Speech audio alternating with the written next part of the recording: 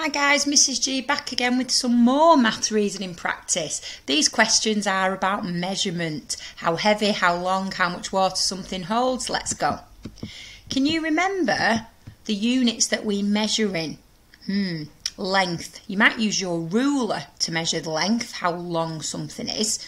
Can you remember the letters on your ruler? That's called a unit of measurement. Can you remember? It's a C and an M, but what does that stand for? That's it, centimetres. Well done. Can you remember what is longer than a centimetre? And the word is inside that word actually. And 100 centimetres is the same as one of these. And it's a very long ruler that we have in class. That's it, metres. Well done. Now capacity, a very big word. It just means how much liquid something can hold. How much water, how much juice, anything that you can pour. Capacity. And if you can't remember, this is why Mrs G is going over it. Don't panic. I'm training you guys. I'm not testing you. Okay, so capacity, millilitres. Well done. And larger than a milliliter is a litre. I remember liquid and litres. It starts with an L. Well done. Now height is the same as length. So we can measure height in centimetres, how tall something is, or metres. Well done. Last one, how heavy something is, sometimes called the mass. Weight. When we got the weighing scales out, can you remember what we measured mass or weight in? Have a think. Can you remember? It might be a while since we did this, so I'm here to help you. We measure in grams, or that's for light objects, or kilograms for really heavy things. Okay, so length, centimetres, metres, capacity, millilitres and litres, height, centimetres and metres, weight, grams and kilograms. Let's have a go at these questions. Number one, how much does the bottle hold? Match the correct label to the bottle, and we've got a choice of 2 centimetres, 2 kilograms, 2 litres, 2 metres or 2 grams. Liquid, lemonade actually, lemonade and liquid. Which measurement would we use? That's it, litres. All you do is draw the line. Well done. Number 3, we've got some containers here with some liquid in. Sort the glasses from the least full to the most full. Which one has got the least amount in? That's it, B. Well done, cross it out so you know. Now I would go to the end of this line like I would in a number line, just so I don't get mixed up. Which is the most full? Which has got the most in? That's it, A. Cross it out. And then go back to after B, which has got the least in now, C or D. That's it, D. Cross it out. And then C must fit in that box. Well done. Great ordering, fantastic. Okay, number 2. Ravi walks through the front door of his house. A door is quite tall, isn't it? Tick the height the door is most likely to be.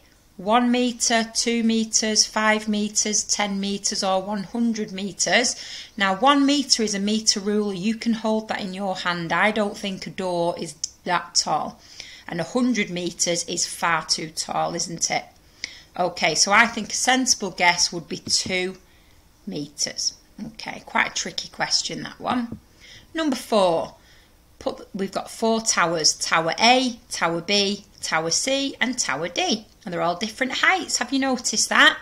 Put the 4 towers in order from the tallest to the shortest. One is done for you. So this time we're going to the top from the tallest. Which is the tallest of those towers? That's it, Tower C. Let's put that there, okay.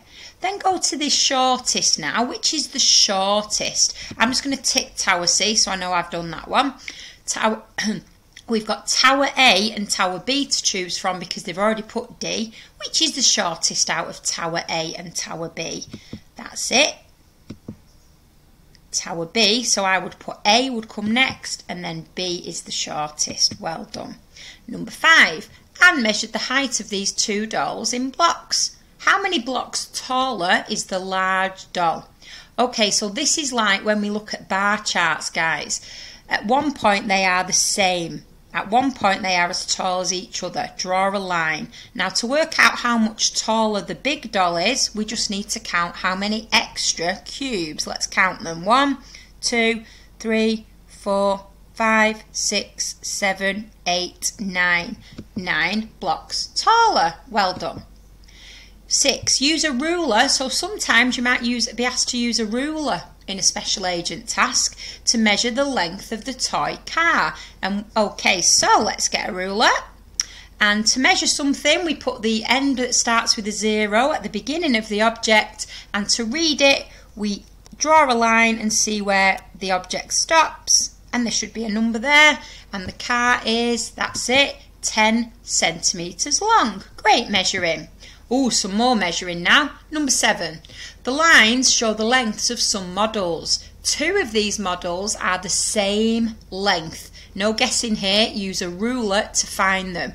Okay, so you won't have 4 rulers like Mrs. G is going to show you, but a good idea might be to write how long each one is. So let's start at the top. Yes, let's use my ruler and let's put a little circle where that one ends. So that dinosaur is 5 centimetres long. Let's measure the next one. Get my ruler out, start from 0. That dinosaur is 6, so they're not the same, are they? Okay, what about this dinosaur?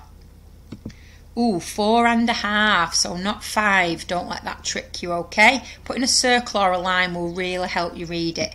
Bottom dinosaur.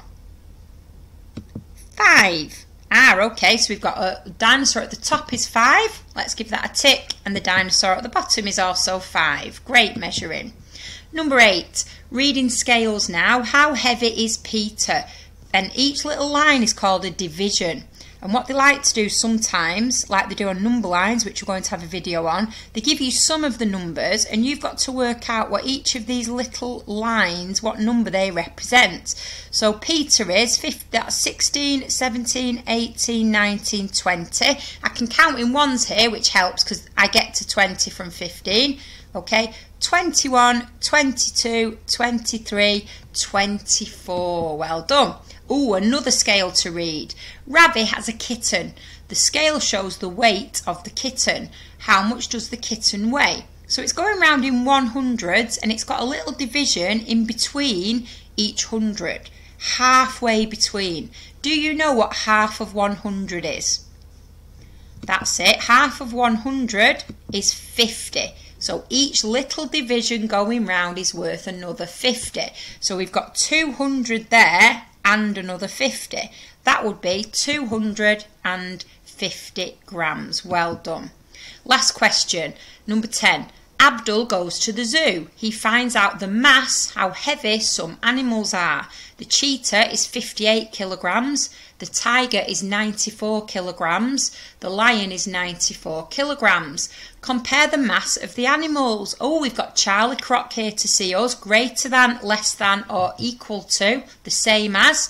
Charlie Croc only eats the biggest number. So let's read the words. We've got the cheetah, 58, and the tiger, 94. Which number is the biggest?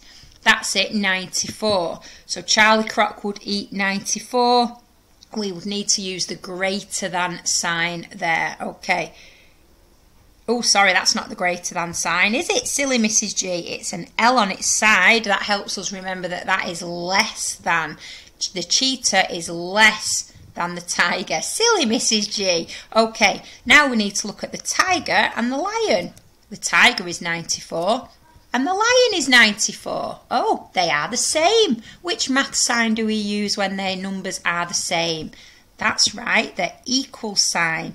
Well done, special agents. Leave me a like if you'll be tuning in next time. Thanks for watching. Bye for now.